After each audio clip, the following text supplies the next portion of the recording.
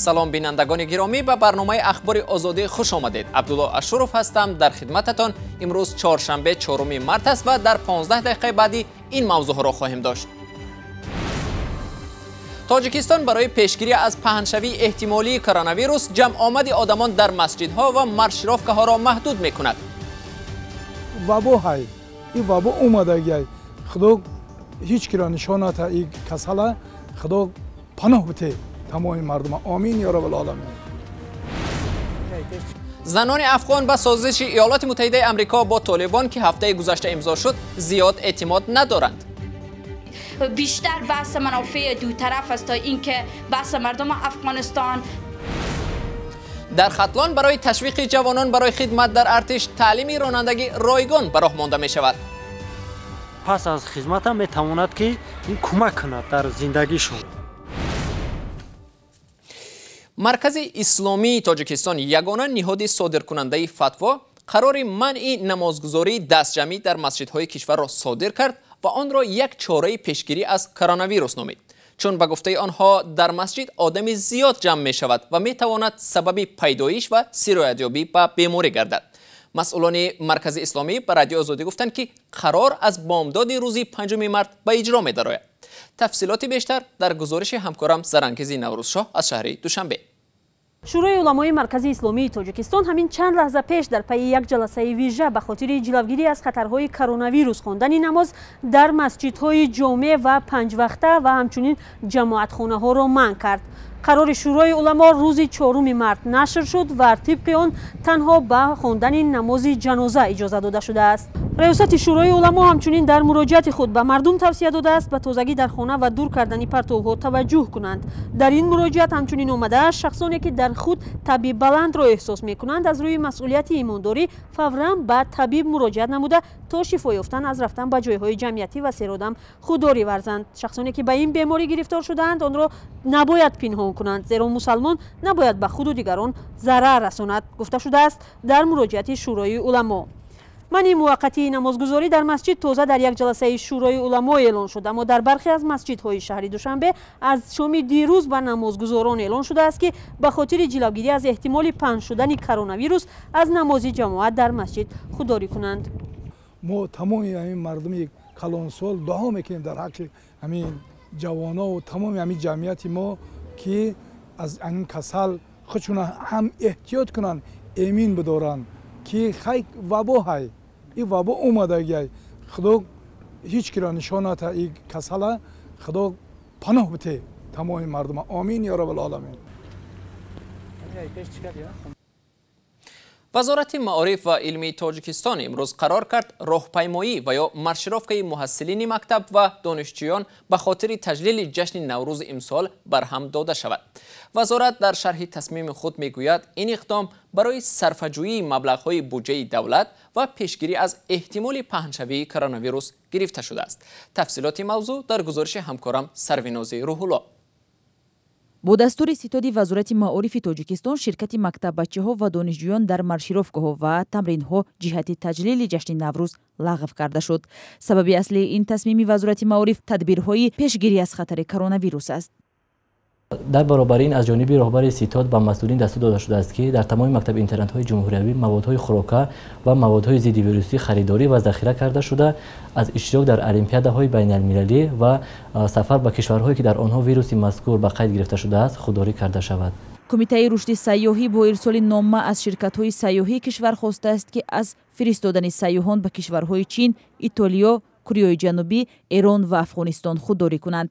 شرکت‌های سیاحی میگویند تقریباً در طول یک ماه اخیر زمان خروج سرتاسری کرونا ویروس در جهان شماره مشتریانشان به مراتب کاهش یافته است. در همین حال ستاد پیشگیری از کرونا ویروس در وزارت تندرستی تاجیکستان میگوید احتمال گرفتار شوی به کرونا ویروس خیلی زیاد است. از این رو نهادهای مربوطه از تدابیر عاجل و جدی کار میگیرند. آریزه های بیماری کرونا ویروس این التهاب دو طرفه شش ها که فعالیت کار شش رو ویران میکند و در شخص نفس و نورسایی هوا پیدا می شود که باعث فوت بیمار می گردد. تا 29 فوریه سال جاری 1331 نفره که از خارج به تاجیکستان وارد شدند تحت کرانتین قرار گرفته شده بودند. اون زمان مهلت 14 روز کرانتینی 1052 نفرشان به پایان رسیده رخصت شدند و 279 نفر تحت مراقبت و نظارت قرار داشتند. از شماره عمومی 177 نفرشان شهروندان چین، کره جنوبی، ایران و افغانستان بودند. سرویناز روح الله برای رادیو صوفی رادیوی آزادی دوشنبه. بینندگان عزیز، خبرهای مربوط به گسترش کرونا ویروس در جهان هر لحظه در حال تحولند. همکاران ما هر لحظه این موضوع را پیگیری دارند و شما آخرین خبرها را در این باره از سامانه رادیو آزادی www.azadi.org می توانید تماشا کنید. حالا توجه کنید به یک آگاهی و بعداً برنامه را با گزارش درباره زنان در افغانستان ادامه می‌دهیم.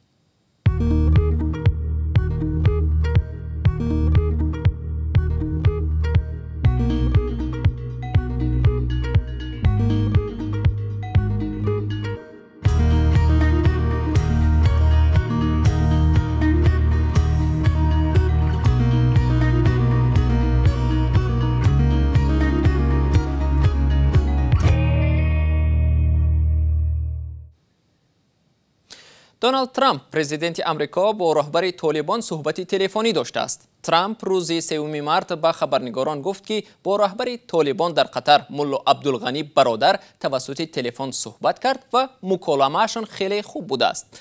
چند پیش ایالات متحده آمریکا و طالبان در قطر با هدف خاتمه بخشیدن به جنگ 19 ساله در افغانستان سازشنامه صلح را امضا کردند.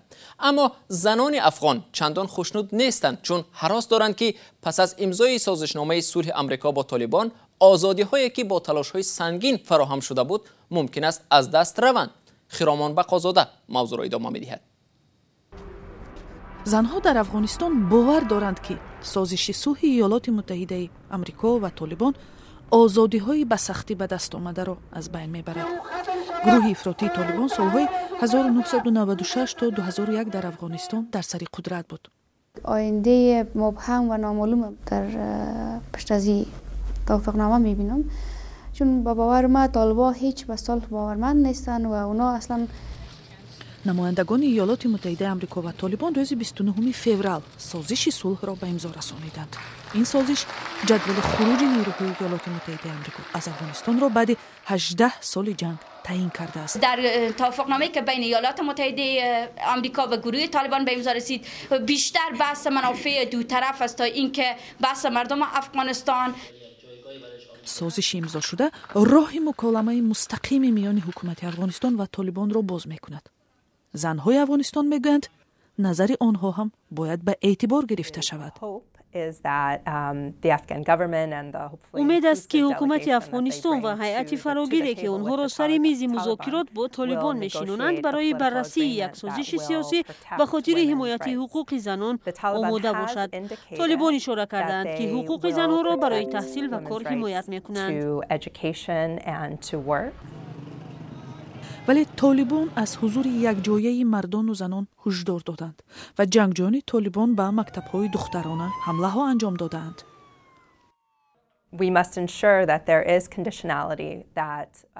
ما باید شرط‌هایی گذاریم که طالبان با حقوق زنان موافقت کنند و اگر آنها این شرط‌ها را اجرا نکردند، حکومت افغانستان و دیگرها می‌توانند دیگر سازشنامه‌ها و موافقه‌ها را که در چهارچوب توافق سیاسی حاصل شده است بیکار کنند.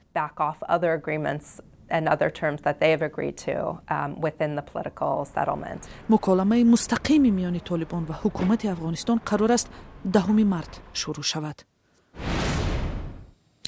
در تاجیکستان یک ماه بعد موسم بهاری دعوت به ارتش شروع می شود و مقامات در ولایت ختلان یک راه دلگرمی جوانان به ارتش را عملی کردنی هستند.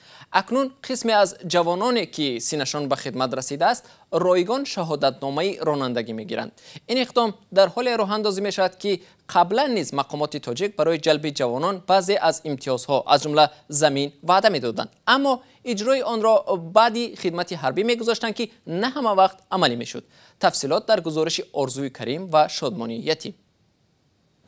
این جوانان رایگان رانندگی می آموزند. مدت 3 ماه باید هم مهارت رانندگی و هم تعمیر ماشین بارکش را از خود کنند.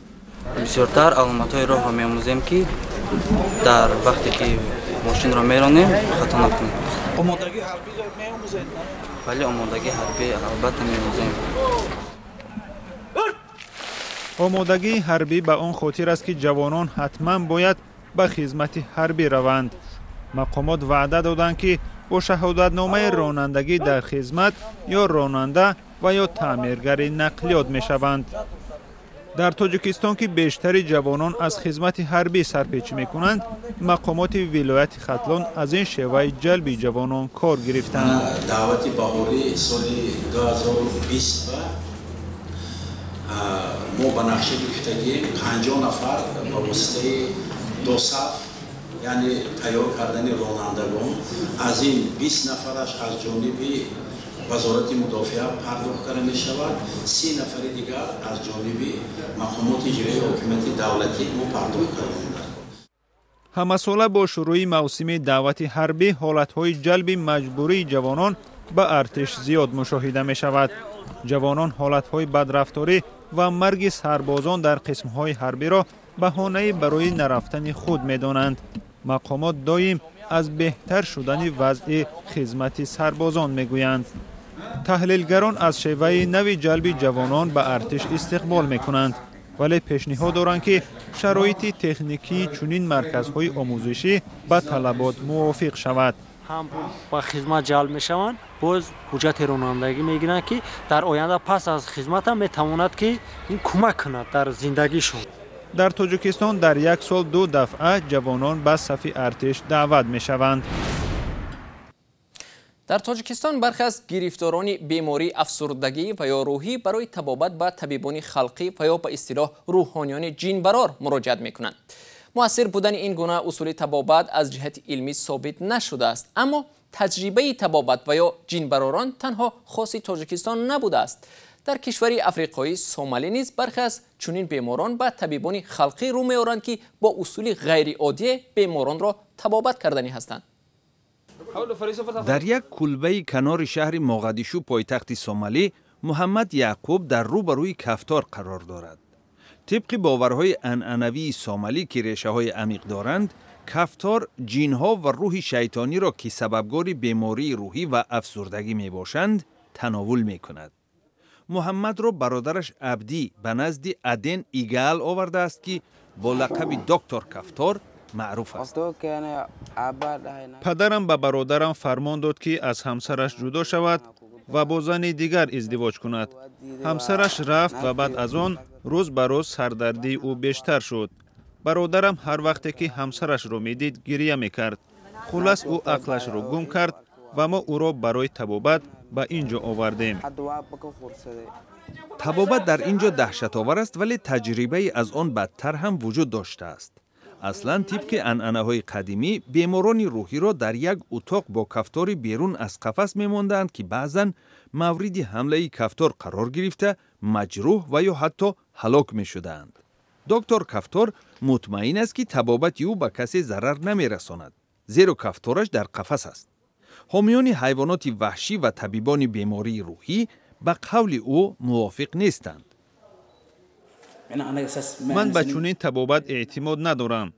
این نوع معالجه علمی نیست و مشکل بیماران روحی را حل نمی کند.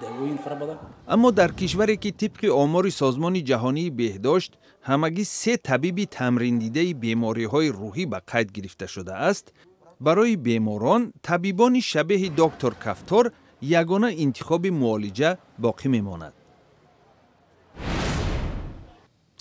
پرزیدنت ازبکستان شوکت میرزیویف به فرمان امضا گذاشت که طبق آن از 1 اپریل شهروندانی که در تاشکند ثبت نام نشدند حق پیدا میکنند مالکیتی غیر منقول به دست آورند. رسانه‌های دولتی ازبکستان گزارش می‌دهند که میرزیویف همزمان فرمان را امضا کرده است که به ساکنان دهات دوردست کار و زندگی در تاشکند را اجازت می‌دهد.